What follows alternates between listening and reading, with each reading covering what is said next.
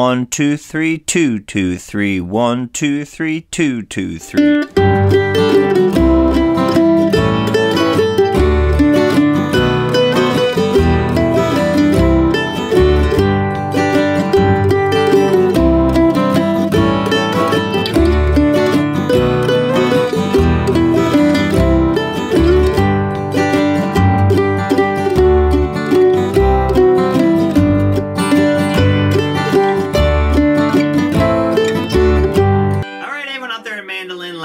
Heading here. I've got a Christmas tune for you today. We're going to work on We Wish You a Merry Christmas in the key of G. This song has a great melody and great chords, so it's a really good lesson to work on.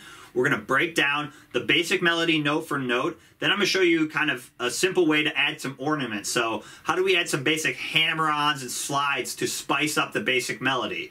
So I'm going to break down both solos note for note and then show you a bunch of backup stuff we're going to do. This song is great for working on basically modulating between open chords and then bluegrass style chop chords. So we've got a bunch of chords on this song, so this is a great lesson for backup. I'm going to do a pretty extensive backup lesson on this song and show you again how to move through the different shapes. We've got A7, we've got B7, we've got E minor. So we've got a bunch of different more advanced chords basically. I'm going to break them all down. Alright, here's We Wish You a Merry Christmas in the key of G. Alright, here's the beginning to We Wish You a Merry Christmas in the key of G. Let me play the first 5 measures and then we'll start breaking it down. Here we go.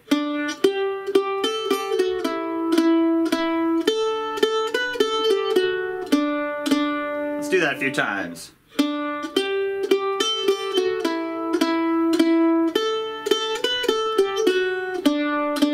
One more time, a little slower.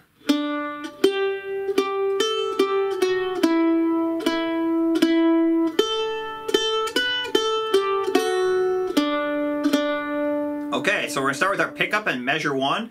We're going to hit the open D string on beat 3. Remember, this song's in 3/4, so we only have 3 beats per measure, 3 quarter notes per measure. So you can count 1, 2, 3. 1, 2, 3, and we're playing a downstroke. You can follow the pick directions below the staff. The staples are downs, the V's are ups. So we've got down on beat 3, open D string. Then we're going to put our 3rd finger on the 5th fret of the D string and play that note. That's a quarter note. And then we're going to play down, up, 5th fret, open A, back to that 5th fret, so keep your 3rd finger down.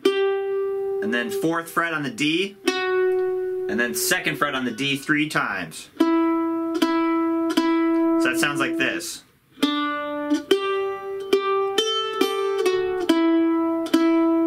Let's look at the picking once. We're doing downs on the quarter notes and down up on the 8th notes.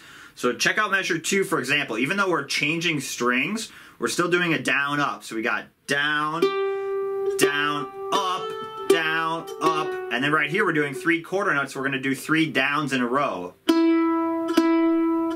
going to help us play the timing. So it's 3, 1, 2, and 3, and 1, 2, 3. Let's do that a few times.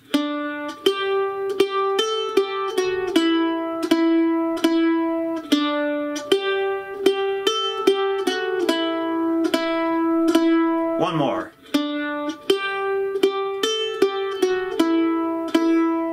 Also good practice on figuring out how you have to bend your 3rd finger so you can get that open A string to ring out. You don't want that obviously muting that string, so you need to figure out how to bend your hand. Now measure 4, open A string, same timing. So open A for beat 1, and then a down, up, open A, 2nd fret on the A, back to the open A, and then a down, or an up stroke, excuse me, on the 5th fret of the D string. So you've got down, down, up. Same timing as measure 2. 1, 2, and 3, and. Even though we're changing strings, follow that down, up rule. And then 4th fret on the D string, open, open. So 3 downs in a row there. Let's play 4 and 5.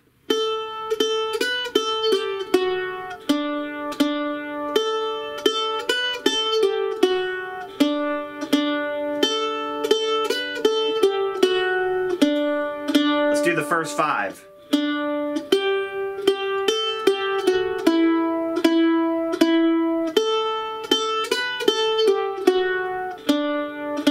One more time.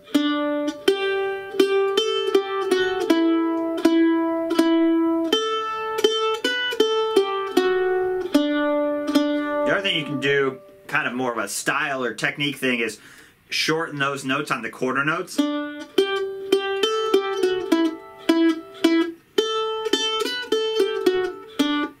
So I'm kind of letting off the pressure, controlling the pressure that time with my left hand.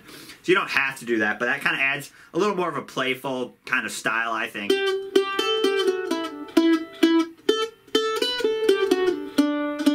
So give that a try if you want. You don't have to add that, but it's optional, okay? One more time, measure 4 and 5.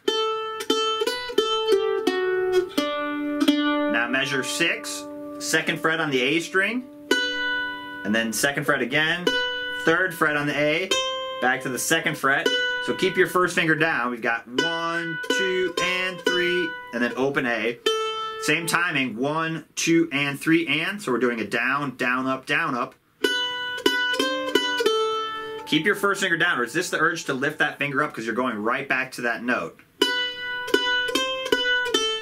And then 5th fret on the D, 2nd fret on the D, quarter notes. 1, 2, and then a down up on the open D. So you've got,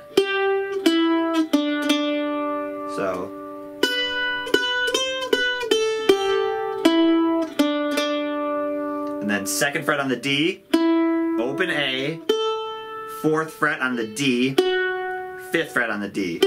That's our ending lick. So good practice, get the proper angle with your hand so you can get that open A string to ring out. Let's play the whole first basic melody.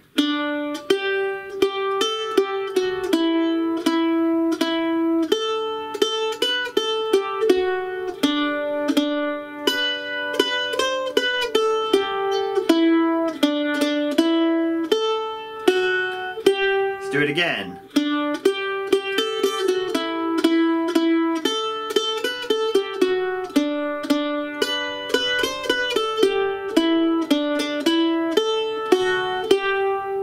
Okay, now let's break down the second solo. We're going to play that same melody line, now adding some extra ornaments.